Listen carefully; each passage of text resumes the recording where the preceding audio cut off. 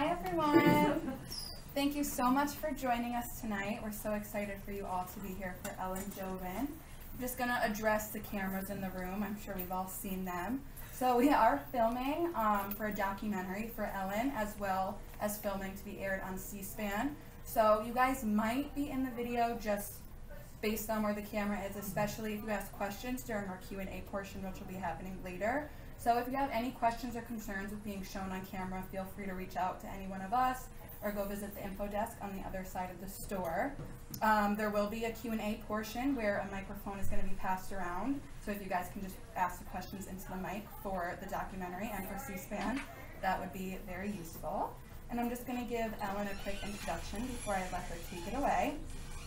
Ellen Jovin is the founder of Syntaxis, a communication skills training consultancy. She holds degrees from Harvard in German and UCLA in comparative literature and has studied 25 languages just for fun. And she lives with her husband in New York City. And I'm now going to let Ellen take it away. Thank you so much for being here as she discusses Rebel Without a Cause. Thank you.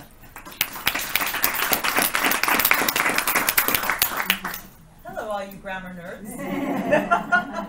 Welcome to the grammar table.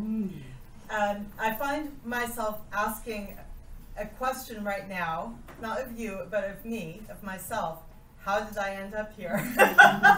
Because I didn't see this coming 4 years ago when I acquired a folding table on the internet and made a little grammar table sign and then started taking this outside of my building. I think I should establish a grammar philosophy right away.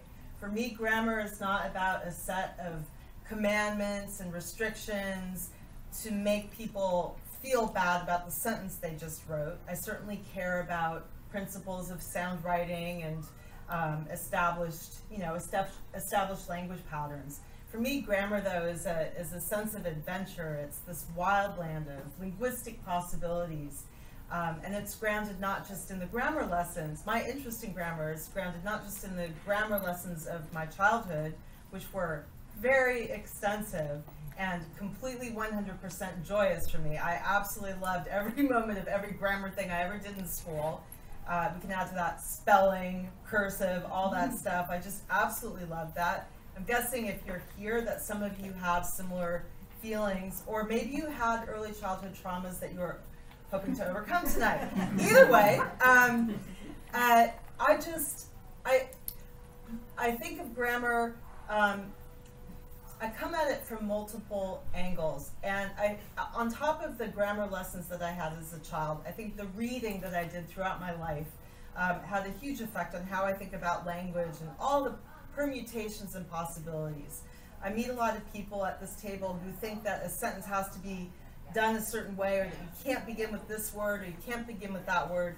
And for me, if you read widely, you see that there's a lot of stuff going on in the writing of excellent writers from across centuries and from across different varieties of English. So I like to think of it as a bigger world of possibility than a set of what you cannot do, or there will be negative consequences. So let's establish that first. I'm not sure exactly what the dominant anchor for me, the primary anchor for me was that just launched me into this life of grammar nerdery. I think I will be neologizing during this talk. I like to invent words as necessary. When I was in 8th grade, I had a sentence diagramming class with Miss Barbara Beebe. I am still in touch with her, naturally. And do you all remember sentence diagramming? Did you do it? If you don't know what I'm talking about, we can just test your memory, okay? This is the old-fashioned kind, not the syntax trees that you might see in linguistics classes. This was a tool that was used a lot more. Probably it stopped around the time to a large extent, it stopped around the time I was through school. I had it in the 1978-1979 school year. And not that many people were still doing it, but there were still plenty of us. So if I gave you a sentence, would you know how to diagram it still? This is a moment of grammar nostalgia. So the dog ate my grammar homework. The dog ate my grammar homework. probably a sentence that has been uttered. So do you all remember, those of you who did it, you know there's a horizontal line, and then what goes on the left-hand side of the line? Yes, so the dog, the subject, you write the dog there, and then between the dog and the verb, what happens? Big. If you're saying to yourself, where was I when this happened? It may just not have been done at your school, and it really doesn't matter. You can have a long and happy life without ever knowing this. But for some of us, it was a source of great joy or terror, depending on which person we are. But anyway, so then there's a big line, dog, then the 8, and then what happens with the grammar homework? Do you remember what happens next? This is where we're starting to get a little bit more detailed. Do you know? Yeah. What happens? Well, then you have to take all the phrases. Is it an adjective or is it an adverbial phrase? So the word the goes on a line under dog. We have our big line going through the horizontal line, 8, and then we have an object. Homework. Homework. You don't go all the way through the line. You just go up to the line. That's how you tell the difference between that and the other line. You put the homework there. My grammar homework underneath that. Okay, we are not going to spend the whole time on this, but for me, an important component of the grammar table is not just the grammar itself, but also the grammar nostalgia. You know, back when we were kids, what did we learn? How did we do things? How does how we communicate and write today relate to those moments? And it's just a lot of fun to think about these things. For example, I have on the grammar table right now, I bring this out for purposes of nostalgia. This is the illustrated edition of the Elements of Style. Do you remember that? Yours probably did not have. This was, I think, a special issue from 2002-ish, maybe. I'm trying to find you. I just wanted to find you the picture of the basset hound. I can't find it right now, but there are beautiful drawings in it. In case you get sick of reading the actual words, you can just look at the pictures. But a lot of people who come out to the table remember the elements of style. So we talk about diagram, we talk about elements of style. Strunk and White is its alias, you may know it under. And we just shoot the breeze about whatever grammar things they want to talk about. On September 21st, 2018, that was the inaugural day of the grammar table, and I had waited until it was less hot because my grammar deteriorates rapidly when it exceeds 85 degrees outside. So I had to wait. I had the idea in July. July is a very bad grammar table month. I waited until it cooled down. September 21st, 2018, I walked outside my building. I'm right next to an express subway stop. So I set the table down at the express subway stop, and when I was unfolding it, I felt a little self-conscious. Because, you know, being on the street, it's not something that I really anticipated happening in my life. And it's kind of dirty by the subway. There's a lot of dirt, and it just was I felt like people would be thinking I was up to something unsavory. Maybe some of them still think I'm up to something unsavory. But as I was unfolding the table, I saw a couple standing by the subway station. They were looking over and whispering and kind of smiling, and I could tell they were grammar nerds. So they'd seen the sign. As soon as the woman left, the man came over and he had my first 3 grammar questions for me. This took place within about 60 seconds. There was no waiting period. And at that moment, I knew, okay, the grammar table is going to be okay. There are going to be people who want to hang out with me and talk about things. And from that moment, I've set up all over New York City. People come up to me of all ages, all demographics, all educational levels, and they ask me questions about parts of speech, about punctuation, about why their grandchild says I when it should be me, or says me when it should be I. You know, young people complain about old people complain about young people. You know, it's just like that. It's not hostile usually. It's more sort of joking around, grammar banter. You know, that's how I think of it. So I did that for a while in New York City. Started moving around, took the grammar table on the subway. Very bad for grammar tabling, too noisy. If you've ever been on the subway, there are practical considerations. And pretty soon I was on the road. And the reason I was able to take the grammar table on the road is because I have a husband who's standing over there by the art sign, Grant Johnson, who's actually willing to do things like this. So we went all over the country throughout 2019 and into the beginning of 2020, we went to 47 states with the grammar table. So I've actually been in 49 towns and cities, because in 2 states we picked 2 places before I realized I was running out of state time. Set it up. So we went to towns and cities all over the United States. Grant is making a grammar table documentary, because what could be better than a grammar documentary? and we're doing this today is a very important sentimental moment. I thank you for participating in it with me in it, because wow, that was hard.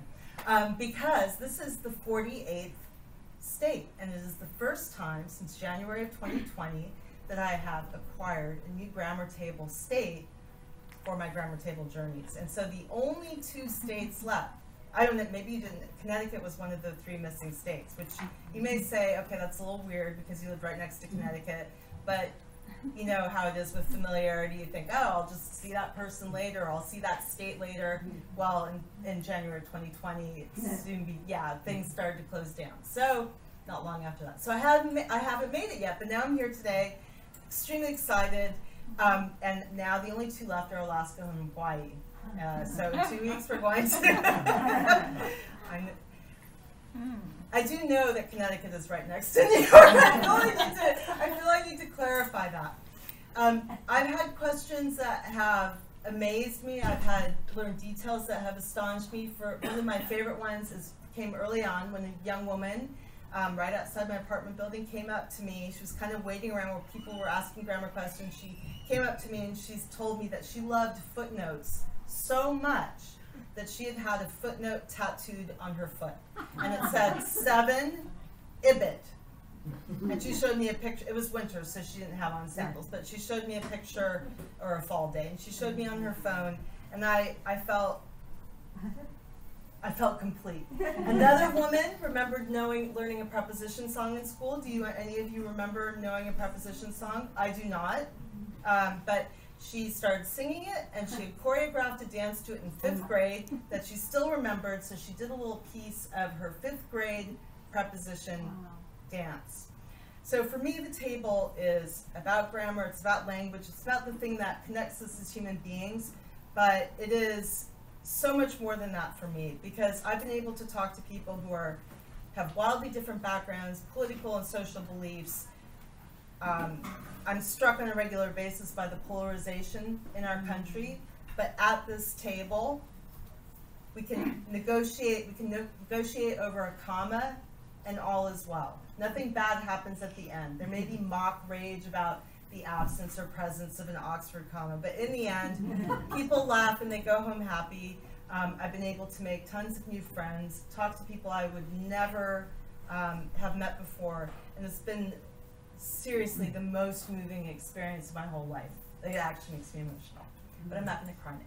Okay. And because I really, I'm the grammar table, I don't really need to talk more. I do love talking, don't get me wrong, or I wouldn't do this.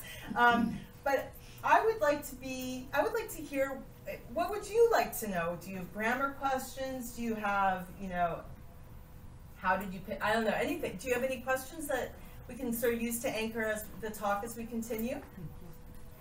So when I announced at dinner a few days ago that I was coming to this event, my mother, my daughter, and I had a somewhat heated conversation about I love family grammar. About ending a sentence or a phrase with a preposition.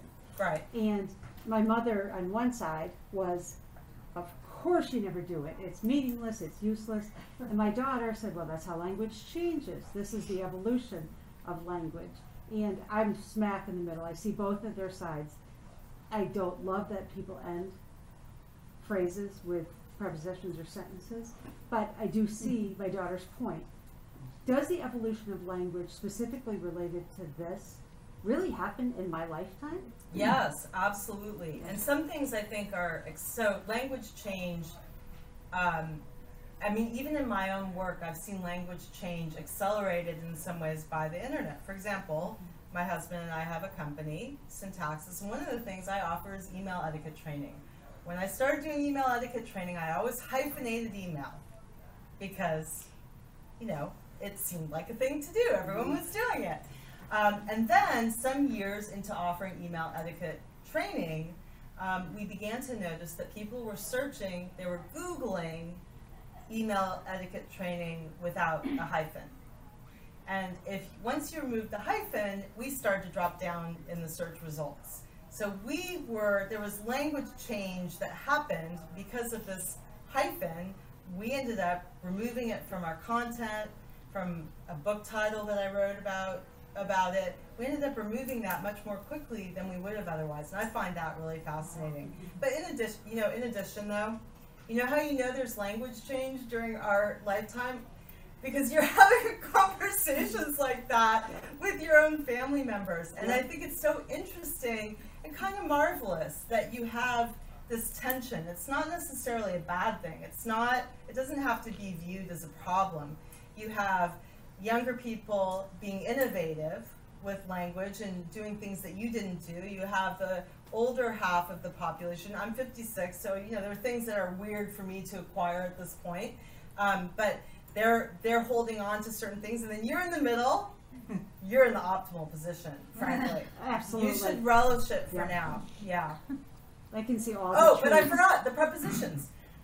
I was taught in school, don't end with prepositions. The reality is, if you went around recording us throughout our lives, you'd hear people ending with prepositions a lot. For example, if you're talking to your friend, I think it's highly unlikely, unless you are an unusual person, to say something like, "That is the book about which I was telling you." I would say that's the book I was telling you about. English allows for it, and the restriction on that really, I think, came from an incomplete understanding of the native structures of English, what it is capable of doing. It's not a romance language. It can, in fact, have stuff move around. From a stylistic point of view, I wouldn't write this sentence in something I was trying to publish. That is the book I read the first half of. You know, like that, there's certain things that sound awkward, but doesn't "that's the book I was telling you about" sound very natural? Mm-hmm. Do we have any people who want to insist on "that is the book about which I was telling you"? You seriously, your dinner invitations will decline rapidly. Thank you.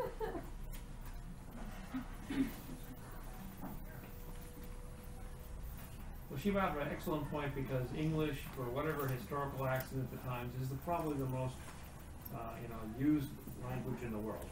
So as we go back and forth and the language absorbs new words, new thoughts, and that, we come down to the bedrock of grammar.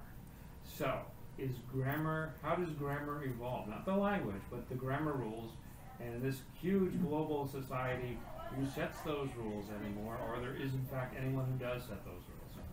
Right. Well, English really is the wild, wild west. It's not. When I had a French question a few years, maybe it was more than a few years ago now, I actually wrote an email to the French Academy to ask them for advice about what I should be doing in French, and they wrote me back and told me what I should do. But I wasn't entirely sure I wanted to do it, because when I started interrogating the French speakers about their habits, it had something. Oh, this is we should have a discussion. This is my husband's high school French teacher right here, so we could have a whole discussion about this. I'm gonna send you that email. But whatever a body or a single person says about language, people are doing their own thing out there in the world. So the grammar education that I got when I was a child did sort of, I won't say that it assumed a monolithic approach to language. I think it was more sophisticated than that. And I think this idea of possibility in literature and variety and sentence structure and all kinds, and even punctuation, I think that was something that was conveyed to me. But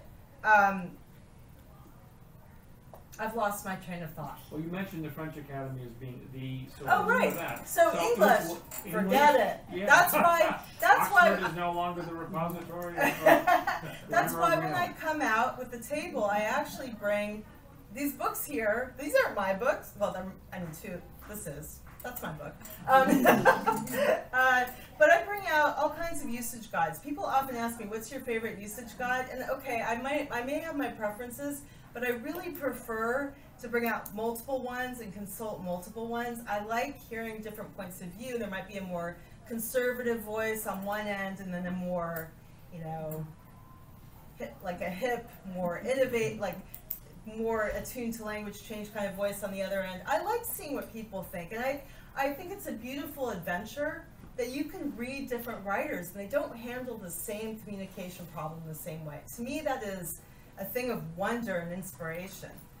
If you've read older literature, if you read things from the 18th century or 19th century, or maybe you're reading much older things, it looked really different. The punctuation looked different, even the spacing after periods, which is a hot topic at the grammar table. That often looked different. So,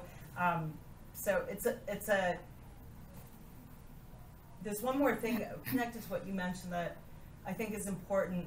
There tends to be a privileging of certain English dialects over others, and as the years have gone by, that that is problematic has become more apparent to me. So I really tried, in my role at the grammar table, to learn about the specific traits of other dialects. And I may even, during the pandemic, have resorted to watching really terrible reality shows to learn more about varieties of slang. But maybe not. I just can't. I can't be sure. Thank you.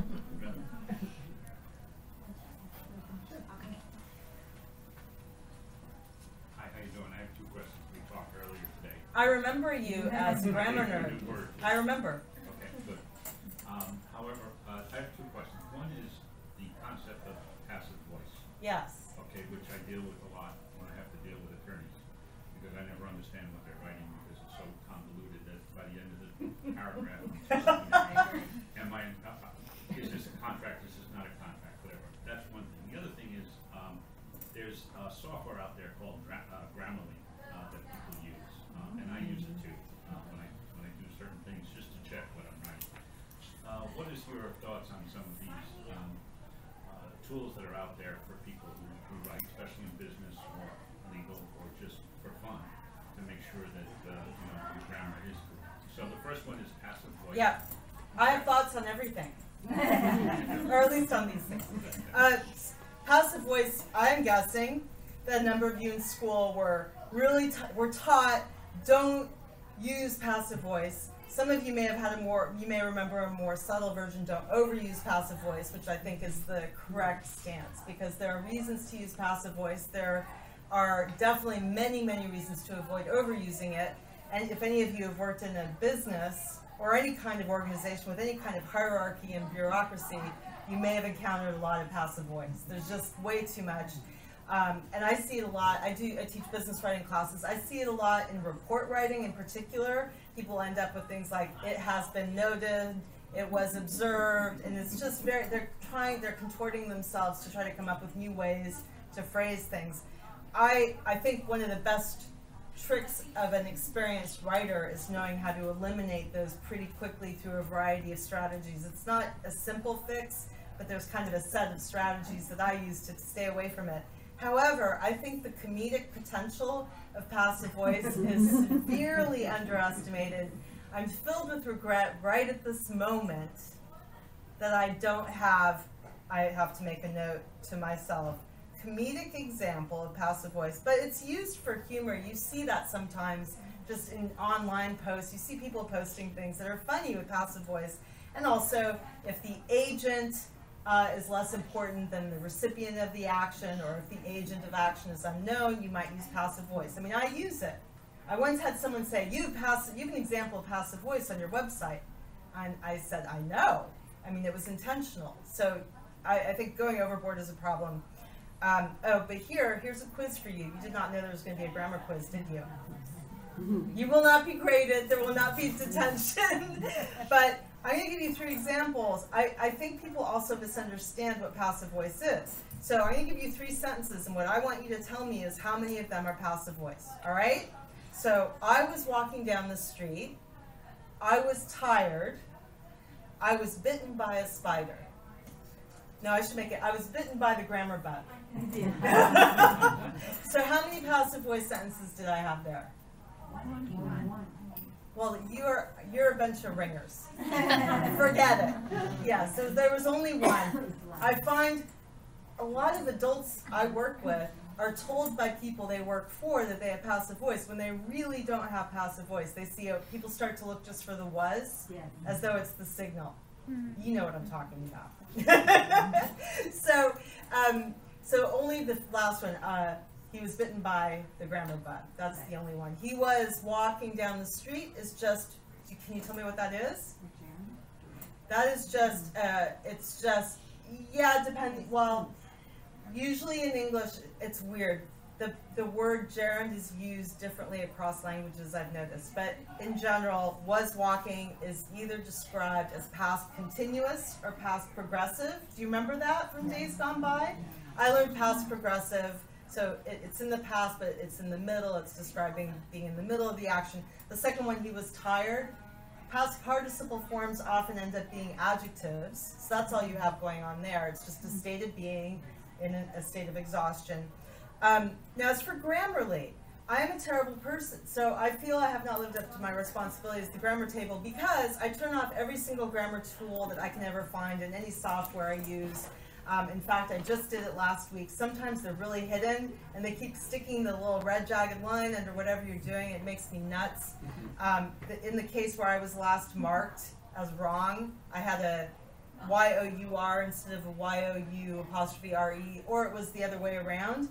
And the technology underlying it could not tell that what I did was correct. I think it was operating on probability, like maybe a language database with probabilities, and it seemed probable that I was wrong. People who are very creative in their writing, and I'm not saying that I'm calling myself creative, but if you're creative in your writing, you might find more of those grammar check things being marked because you're doing things that are not sort of so standard. So I turn it off. There was a nice visitor here from Grammarly earlier today, and I asked if maybe I could go visit the Grammarly offices because I would like to understand better how those tools work. I think they are good for proofreading types of things because you may end up with something in there that you just didn't notice that Grammarly will alert you to, but you have to use them with such a mental, you have to have your brain on completely. You can't just be the accept kind of person, or disaster will ensue, just as is the case with spell checkers too. You talked about comedic and passive voice. Do you know what the philosophical definition of comedy is? No. Is this my test? It's the juxtaposition of opposites. You put two opposite things together and they become very funny. Okay. I'm gonna have to work on that. I'm only funny accidentally.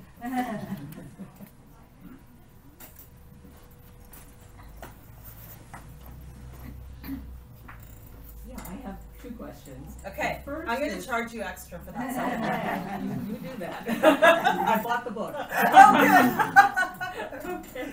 I'm going a little crazy, and I don't know why this summer it's happening more than ever. I've always used the phrase set foot. Oh, And yeah. I'm hearing people everywhere saying stepped foot. And I'm thinking to myself, what is this? And just before coming here, I was reading Lucy Foley's The Paris Apartment, and she said, when I stepped foot into the apartment, and I thought, wow, this is strange. So, and then I looked up several sources, and the Oxford Dictionary said that usually it should be set foot, and but they said that stepped foot is becoming more popular. Right. So I'm just a little confused about that. Let me address that first because otherwise I'll forget. Yeah. I just looked this one up again 2 weeks ago maybe because it's something that I get asked about. The kinds of thing that is the kind of thing that I don't really store in my brain. I'm more of a structural kind of person. So I have to have you ever found yourself looking up the same thing 50 billion times? I mean that's my life. I feel that the difference between me and many other people is that I constantly look things up, whereas other people just come up to the table and ask me. So then I can look it up again. But so I remember, I read the thing, which is it's the usual thing where the dominant phrase is set foot. You see this a lot, but another one has taken hold, or maybe it coexisted but at a lower frequency. So it, often when you look these things up, the coexisting phrase has actually been in use off and on over the years, and you just didn't know about it. Right. So I don't remember what the first documented use of step foot was. I think if, to people used to set foot, and I'm guessing that a lot of people in this room are set footers, not step footers, right? Yes, okay. That was really predictable. And I am too. But when I think about it, I mean, so you start to look at, okay, set foot, that is a little funny, isn't it? I mean, how do you use set in other ways? Does that seem like such a natural and logical construction? And then step foot, I can see how that can work too. It feels like it doesn't. But when you really scrutinize start scrutinizing the habits that you're used to, they don't always have the underlying logic that we think they do. We just don't notice them because we hear them all the time.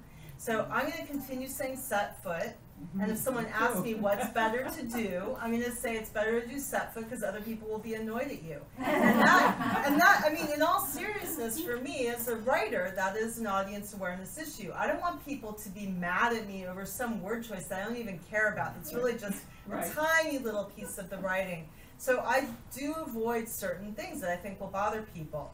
I do, however, although many people in the United States think you can't begin a sentence with because, I'm going to keep beginning sentences with because when I want to, because there's nothing wrong with it and I don't care. So there are things I'll be stubborn about and things that I won't. What was your second question?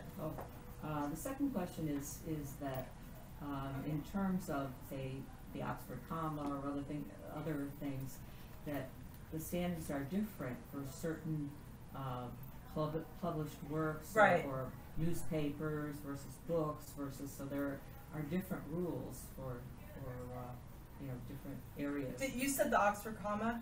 Yeah. Okay. Yeah.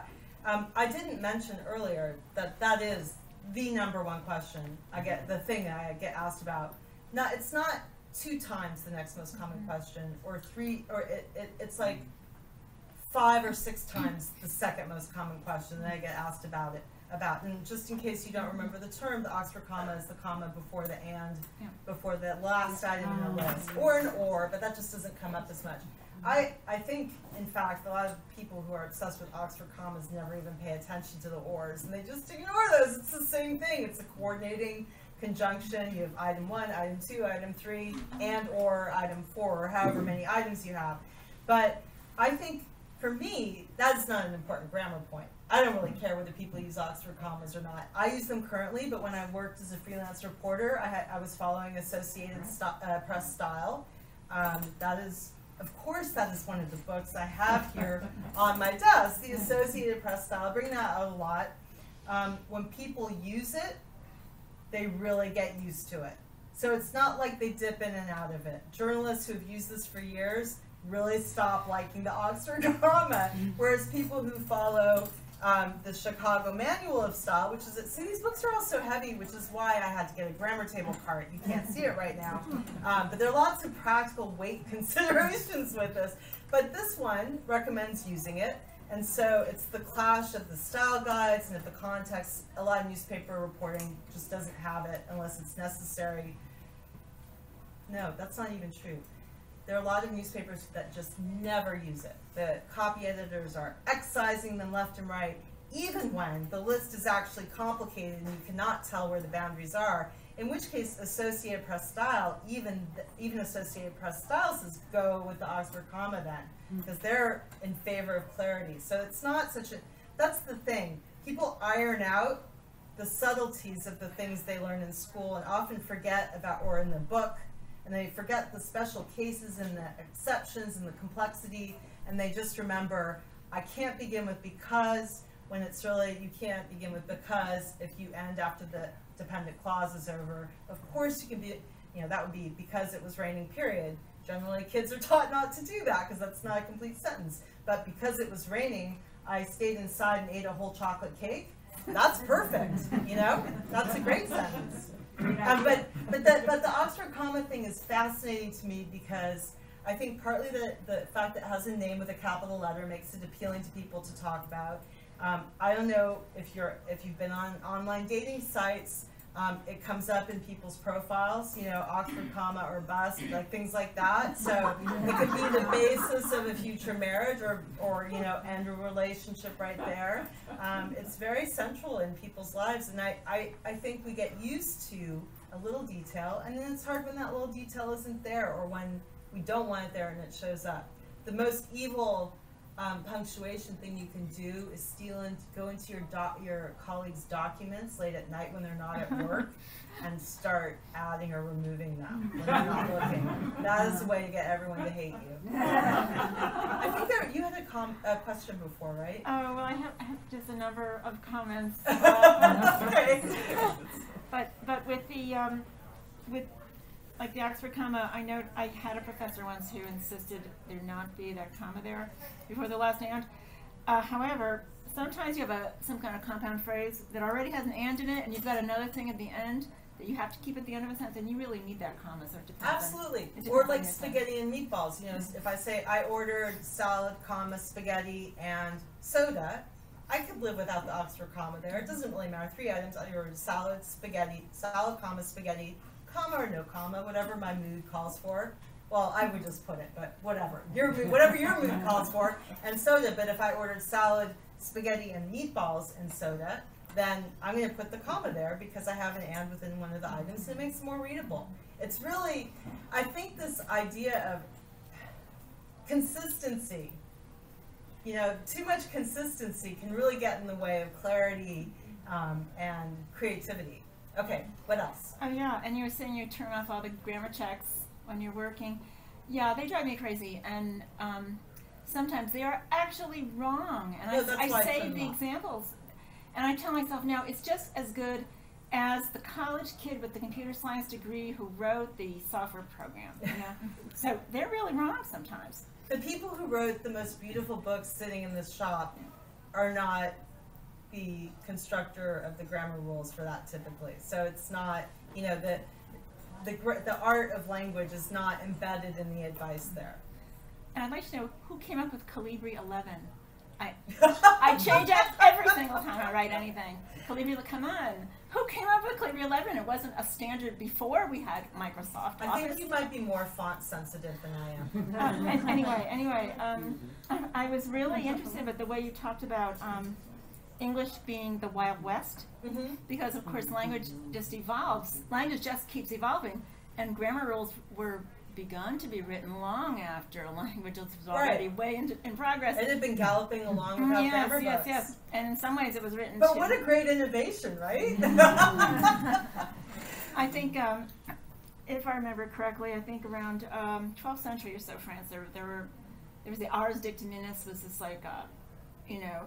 This is getting really We won't. super nerd. This is Well, like go into super that. nerd grammar But history. yeah. Excellent. So those were written partly to teach the language, teach Latin language especially. But then it became a way of holding back the language from evolving, because then if you were saying something else that was going on, you weren't conforming to the so-called grammar rules at that point. So grammar rules became a way of kind of holding back a natural evolution of language. Right. And I mean, there's always going to be a tension between what people want to do to bust through things that they were taught they should do. And, okay, I'm going to just end that sentence because that's a disaster. Let me start again.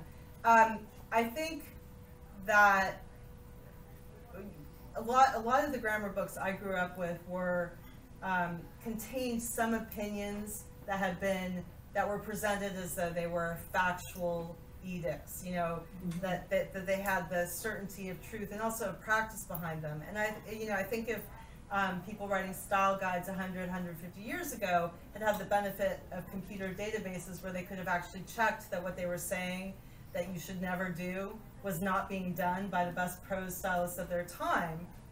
So they were limited to what they actually had in their heads from their own reading, and we know that's subjective. You just forget.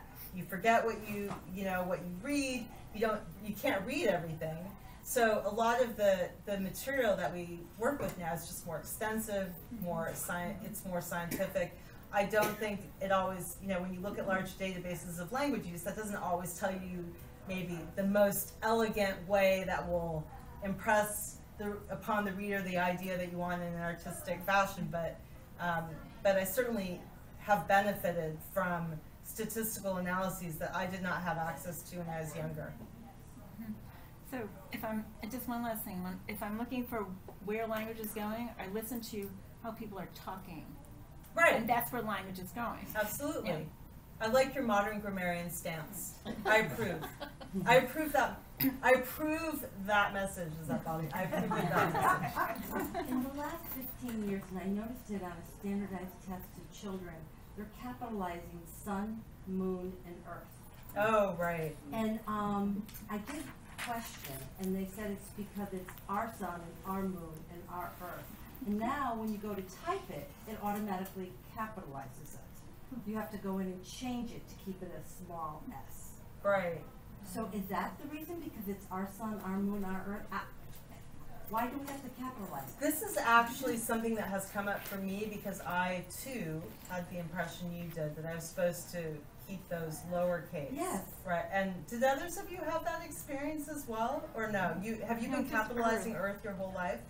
No. Oh, Earth. you lowercase. It's You do earth, lowercase. planet versus dirt with earth. Yes. Okay. Yeah. Planet. But Yeah. sun and moon. So that's the kind of thing that I normally have to look at, because I don't. I capitalize Earth now because I think I realized I was supposed to. I did not know that applied to the sun and the moon, though. I was shocked. It was in a. Where did you see it? I saw it in the national exam given to 4th grade. Oh, was the test actually about the capitalization? No. Oh, okay, a it was just question, in there. It was a question, and I didn't feel it was. When someone told me the planets, I'm like, but the question really wasn't about the planets. It said something. There was a question in it, and through this paragraph, they had capital sun, and I went, wait a minute, and then capital moon, and that's when I went running back to the English teachers in school. I feel as though the children's books I read. Those of you who have read children's books in recent years, to your kids or grandkids, is the sun capitalized in there? I don't think it is, right? Is it? I don't know, but we capitalize Venus, Neptune, Pluto, please. Yeah. Why not the moon? Well, I and think sun? that is the argument. Let us take a look. I just happen to have a handy dictionary with me because this is how I roll. I've been asked why not just use your phone? Isn't that faster? But then people think I'm looking at things on my phone, and I want to look like a person who actually you would want to have a conversation with. So if I look up sun here, I'll get there eventually.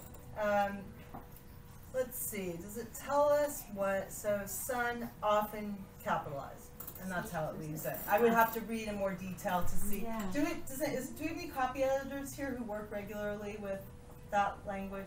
Yeah. So I suspect it's just not consistent. That would be my guess, and I would have to check in the details. But people do often capitalize seasons, which I've never done, Right. and I continue not to do. So that one I will stand behind. And generally, I'm opposed to excessive capitalization to make things look more important. And I'm betting that quite a few of you are too. Was there another? Mikey, though. Oh, Good night, moon. Right, we've all read that. Yeah, it's not capitalized. No, or hey diddle diddle, the cat and the fiddle, the cow jumped over the moon's not capitalized. No, it isn't. But those are old stories. yeah, yeah. And it depends. This will be the last question back here. Oh, okay. I can hang out. I love Grammar table because it's so low tech. I was curious. I take that as a compliment, by the way. Just You talked about its debut, and I was curious what inspired you to go out on the sidewalk. Did you have a goal, or what were you trying to accomplish? I often wear a T-shirt that says "Grammar Hedonist." I really am motivated. I think one thing I can say has been true about me throughout my life is that I have a good sense of what makes me happy. Like that, I can tell. And I don't like to do things that make me unhappy for very long. And I know that grammar makes me happy, and I know that talking to people makes me happy. And one of the miracles of the modern age has been the internet's ability to connect us across geographic, great distances So I was using the internet heavily from starting around 2009 when I first discovered social media to network with other language geeks all over the world. And I ended up in large language groups debating genitive case and such a language. And I ended up, I mean, it was wonderful because it gave me access to people who had similar interests. I loved it. I completely nerded out for years. That was when I was studying different languages. There was a large group called Polyglots on Facebook, and just, I went crazy in there. But I was spending a lot of time online, and that just is not a formula for happiness, you know, for me or for many people. And I also was thinking a lot about the polarization in our country and how it just seemed to be amplified by the antipathy, just flowed freely on Twitter and Facebook. And it made me sad. I think it's really important to keep human contact with other people. So grammar is my natural focus, but it has the table itself, my low-tech table, has a much bigger purpose for me, and that is to keep reminding myself and the people who visit it that language is full of surprises, people are full of surprises, the street corner is full of surprises because maybe you just expected the garbage can there, and there, you know, there's a grammar table, and I think that for me, conversation with other human beings in the same room is a very important foundation of democracy and life satisfaction.